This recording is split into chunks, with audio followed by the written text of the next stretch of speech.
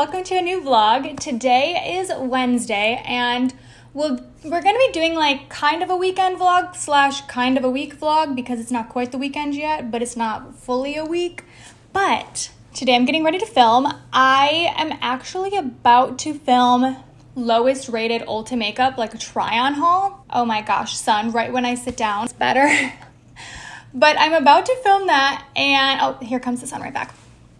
Anyways, I am not expecting it to turn out that well. The video is already up, so I can leave it linked down below. But tonight I'm actually going to an event with Pharmacy. They're launching a new product. So the invite says magic.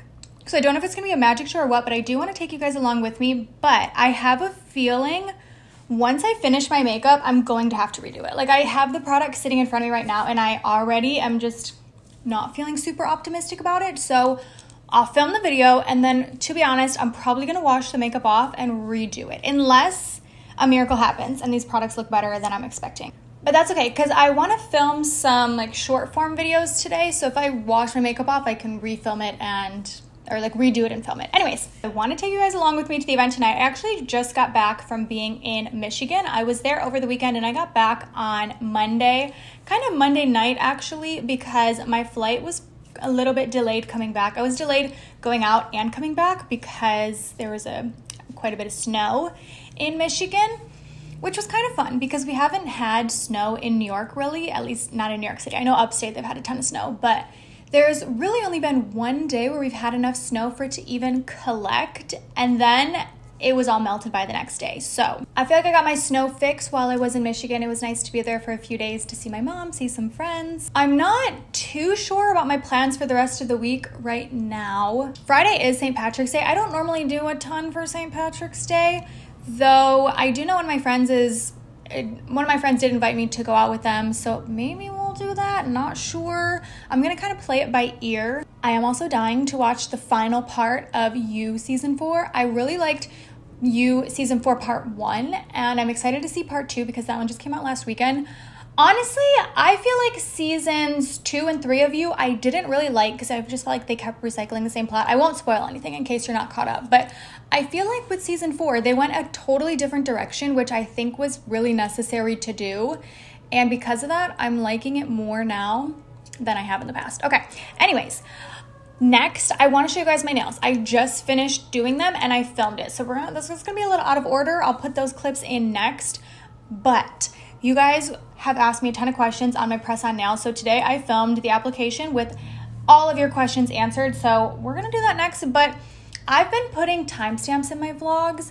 For me, I feel like the fun of the vlog is just watching all the chaos. Not that it's that chaotic, but just watching like little bits and bops of everything. But if you are here for a specific part and you're not super interested in others, I will have timestamps if you want to move ahead. So if you aren't interested in the nails, or if you are, feel free to utilize those.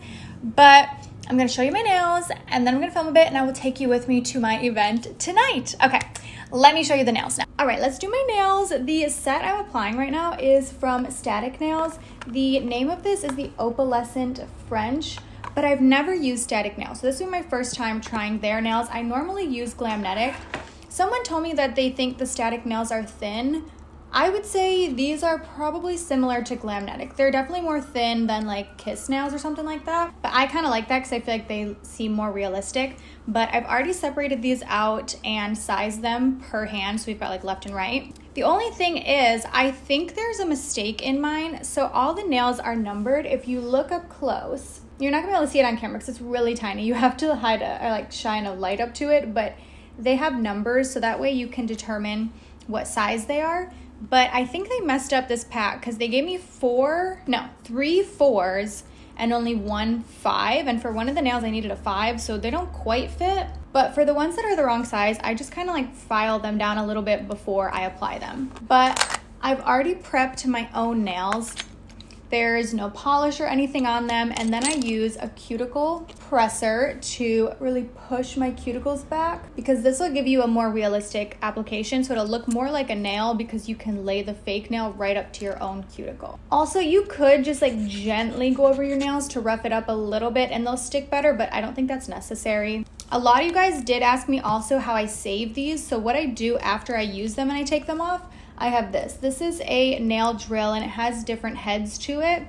And I use one of them to just drill off the extra glue, and then I put them in a little baggie and save them. Okay, but how I apply them, here's the trick. It's this glue. I can leave this linked. I'll have the set and everything else linked down below, but this glue in particular is what makes them last for weeks. So it's the Glamnetic, but specifically the brush-on glue. The glue that comes with it, like this, I don't necessarily recommend. Like, this is nice to keep in your purse for a touch-up in case you lose a nail like a week or so in, but I don't like it to apply them because you can't be as precise. This has a brush tip to it, so it's kind of like applying nail polish. So let's start on my left hand. I take a little bit of glue on my finger, well, not my finger, on my nail, and then I put a little bit on the fake nail, and then you want to press this right up to the edge and then hold down.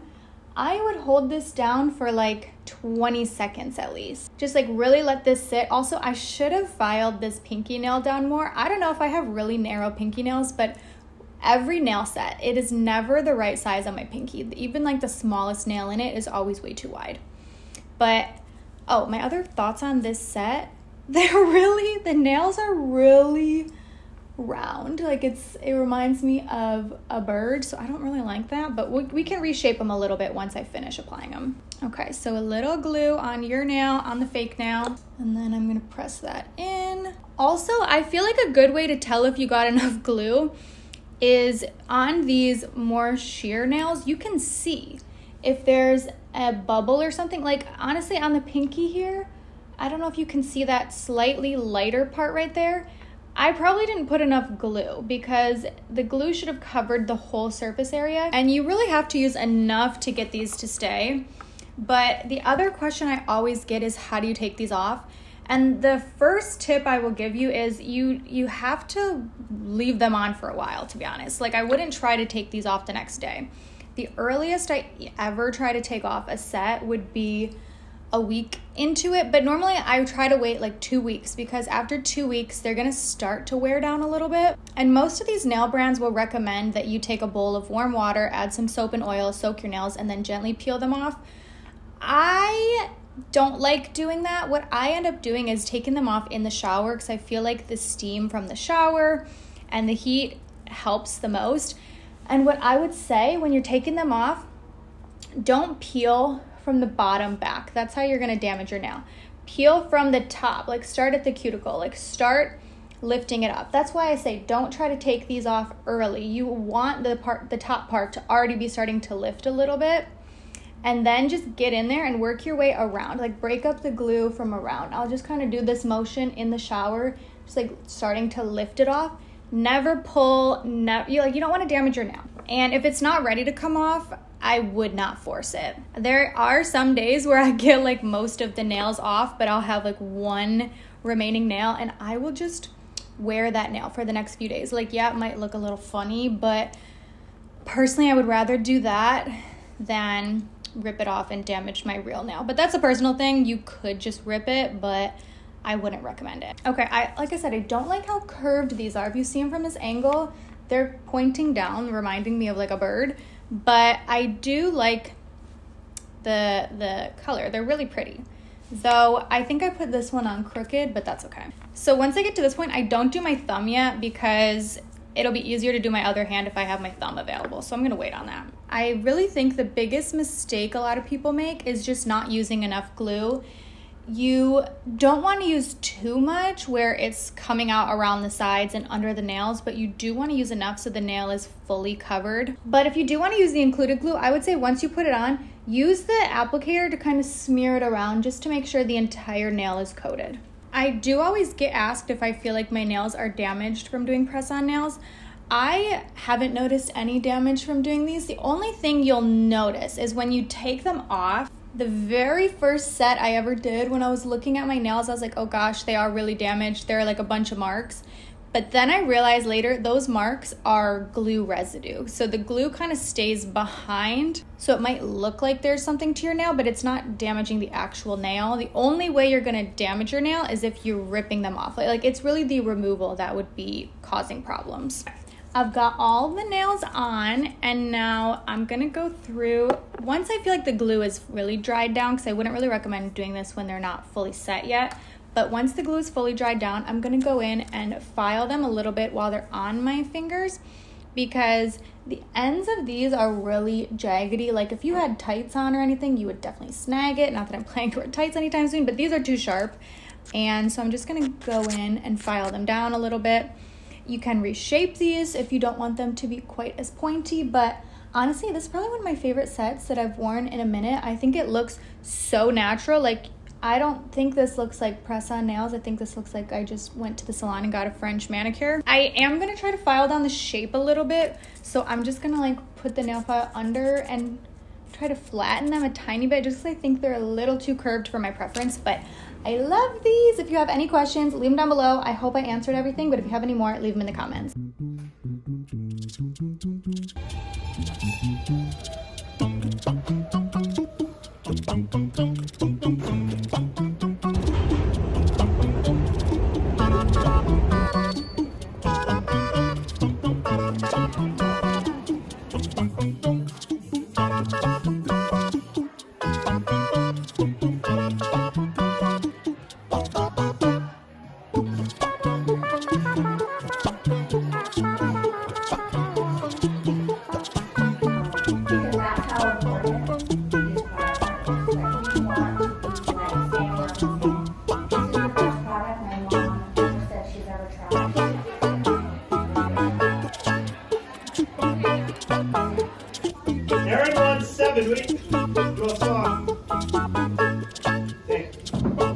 Aaron, you just won $5.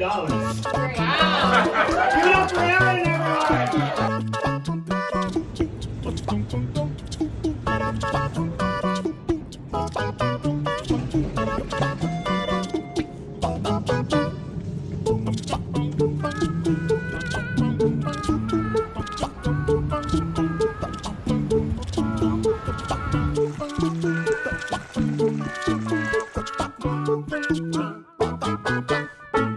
Okay, it's now Friday. I just did a little bit of light makeup because I'm about to head to a coffee shop. I need to put all of this away from getting ready. But I mentioned this in another video. I can't stop using the slip tint from Say. I didn't love this at first, but now I feel like for an everyday look, it's very light coverage, but I think it's really pretty. So that's what I mostly just have on this. I put on a little bit of bronzer, and then, I don't know why, but this morning I woke up and I was like, I need to wear red lip today. I used to wear red lipstick pretty consistently, like at least once a week, maybe, or at least every few weeks. Have not worn it in months, and I'm like, needs to be a red lip day. So let me show you the combo. First, I did a lip stain just because I feel like I'm gonna be gone for a while and I don't wanna risk this like starting to fade away and looking weird. So I did the Ulta Beauty Weightless Water Stain. This I love so much, talk about it all the time. Actually, the whole lip combo is drugstore. The lipstick, or no, lip liner is Kokie lip liner in the shade True Red. I feel like I don't use this one too often, but I love the Kokie lip liners. And then the actual lip is from Milani. This collection is kind of older. I don't think they still make these. Well, I'll try to link everything. Actually, they might still make this. The shade is called I Am Bold, and it's like a half pink, half red. If you use more of a fuchsia lip liner, it'll pull really pink. But anyways, I need to put this mess away from getting ready, and then I'm about to head out the door and go to a coffee shop. Right now I'm just charging my laptop and my iPad to take with me.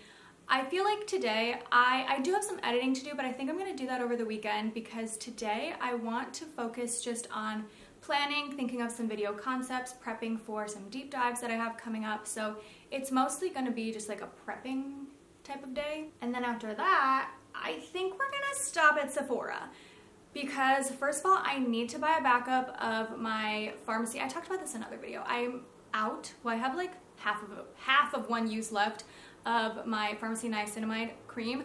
This will be my third time repurchasing it. It's so good. Like the first time I got it in PR, I purchased it myself every other time because I cannot live without it. But also, this was one of the mascaras that I got when I purchased a mascara set around holiday time. And you know, at Sephora when they'll sell like the mini sets and you have all these little ones to try out and then you get a coupon to get a free one. Well, the one I've decided I like the most, actually I haven't tested all of them yet, but I know I'm gonna like this one the most. This is from KELLYG. This is such a good mascara. It's what I have on today. I think the bangs are maybe blocking my eyelashes, but this is like right up my alley. It's not too bold, but I feel like it makes your lashes look really long. It is a tubing formula, so it comes off pretty easily also. I really like this, so I need to remember to pack that coupon with me so we can take that to Sephora. Also, I cannot decide what I want to do with the hair. I kind of want to just like tuck the bangs away. They're kind of annoying me. I know they're gonna be annoying me while I'm trying to work. So I might go on a date this weekend. I don't know though, you guys. So there was this guy, he has just not been great at responding, which for me, it doesn't, I mean, we haven't met yet, so it'll be a first date. So it's not necessarily the biggest red flag yet because we haven't met. It's not like we're dating, but it's not really giving me a good first impression because we've been trying to figure out a day to go on a date.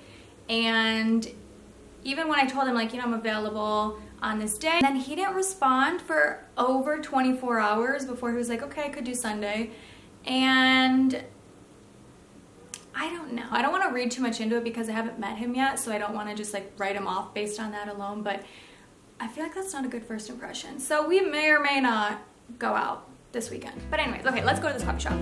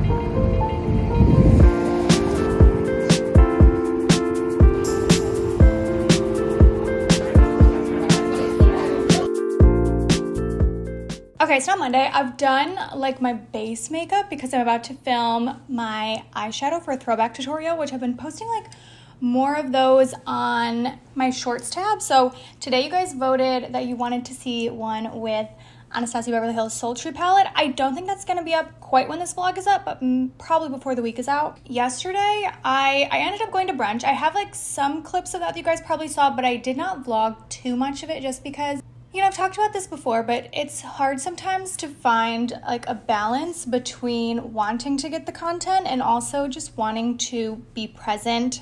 Okay, I just adjusted the camera because I felt like I was in a really weird spot. But I didn't vlog too much. I was just enjoying the moment. But I wanted to update you guys on the date that didn't happen yesterday. So I'm pretty sure I mentioned like earlier in the vlog that he was already maybe like not the best about responding, especially when we were trying to coordinate a date, like a day that worked for both of us. I would tell him like, you know, I'm available on this day, and then I just like wouldn't hear from him. There was one point, like there were a few days we threw out and it just was like a struggle to find a date that worked for both of us. And I had mentioned to him I was available on Sunday, and I think I said this in the last clip, or an earlier clip in the video, but he didn't respond for like a day and a half after that before I was like, oh yeah, I could do Sunday. And so I already was a little bit like leery of things, but then he mentioned on Friday, you know, he was going to make a reservation, let me know, and I'm like, okay, cool. And then I really didn't hear from him at all on Saturday, and even on Sunday. Like, it was Sunday morning, the day we're supposed to be going on a date, I still hadn't heard anything. And I know you might be thinking like, well, Kelly, you could just reach out and say, hey, are we still on for tonight? Like, what's the plan?